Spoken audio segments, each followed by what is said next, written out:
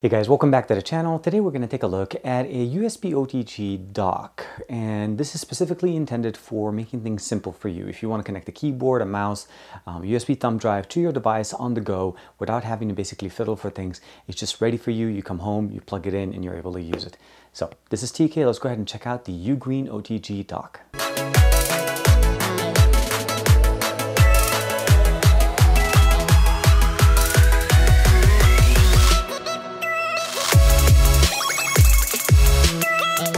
Here's the box itself. It's actually, it's called the Ugreen as the company. It's made for you, OTG plus USB hub.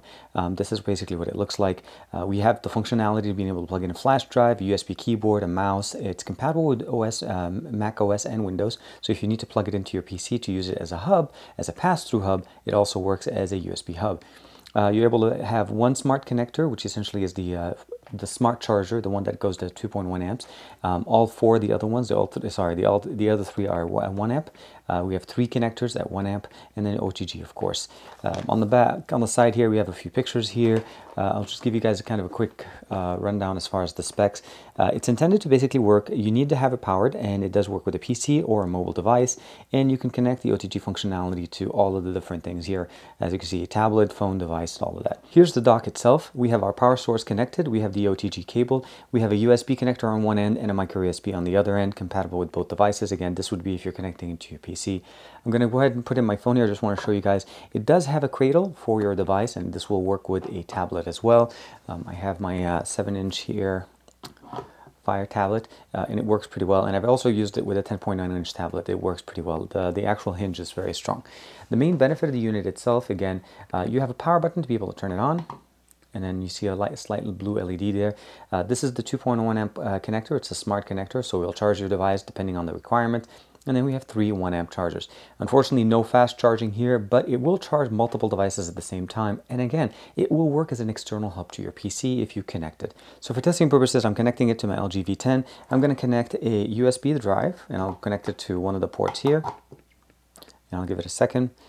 You'll notice right at the top here, it gives us basically, it says reading general USB drive, general USB drive. I can click it, and it's going to open it up and give me access to the local media files that are on it. Now we'll try it one more time. And here it is. It's accessing the files all on my USB thumb drive. Of course, I can connect the USB keyboard. I'll plug it in. Let's go home. Now, right out of the box, it recognizes, it thinks it's an iOS device. I'm not sure why, but then if you go home and just go directly into, let's say, anywhere where you're able to type any field, you can delete, you can hit escape to go back home.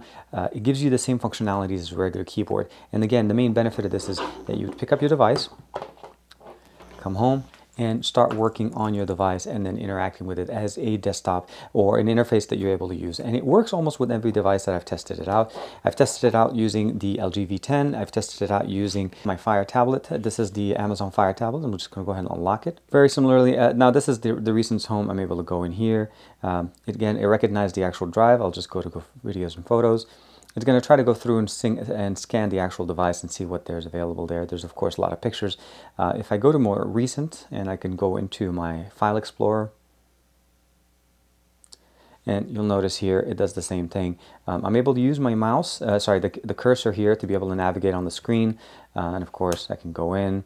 And then I can start looking in escape again, it takes me back home. This is a very nice, small, functional hub that you could use. It serves dual purposes, really. You can use it directly with your PC as it's indicated on the box, and you can use it as a hub, so you can plug things into it directly, multiple things, and it'll connect to your PC. If you plug it into your mobile device, it works as obviously an OTG hub, which gives you the ability to connect multiple functional things, a keyboard, a mouse. Of course, you can connect a wired mouse or a Bluetooth mouse if you have the adapter for it, and you just plug it directly into the OTG connecting.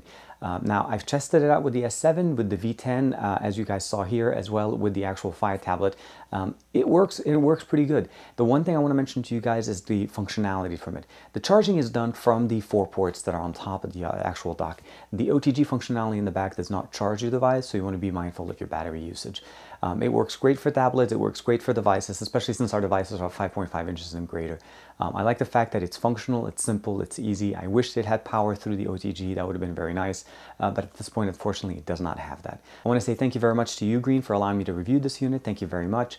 Again, I'll give you guys a link in the description below where you'll be able to pick it up for yourself. It does come with a power brick that you need to plug into the wall, and the one that came with mine was a US compatible one. So make sure when you're getting it to make sure that it's compatible with your system. Other than that, like and subscribe. Thank you very much for watching. Again, thank you for the support. I will see you guys in the next one. This is the LG G5. It's here. I finally have it from T-Mobile. I did a pre-order and a front-facing camera. Fingerprint sensor is on the bottom. And again, this isn't a button. It's